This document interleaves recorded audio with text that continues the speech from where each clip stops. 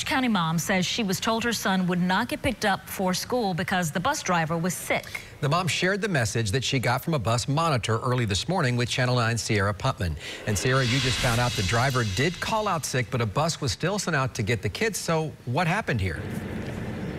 Well, the district says this bus monitor made a call he should not have made, and in fact gave this mom the wrong information not once but twice. The district says it actually used other drivers to cover this route, but this mom never got that right information.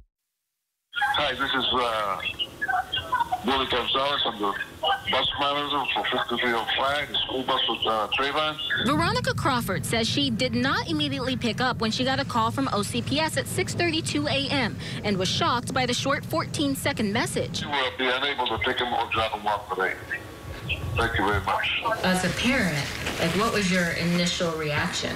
What's going on? She reports she was even more shocked when she called back and was told it was because the bus driver called in sick. Very disturbing to me, to say the least, and have backup drivers, so if someone calls out sick, which people get sick. Crawford says her 12-year-old son, Travion, has special needs but loves going to Union Park Middle each day. It's very important to him. Just after 4 p.m., Orange County Public Schools sent this statement saying, in part, in this case, procedures were not followed and an unauthorized call was placed. The district says an Orange Connect notice was supposed to go out, but instead the bus monitor called and gave Crawford more incorrect information when she called back.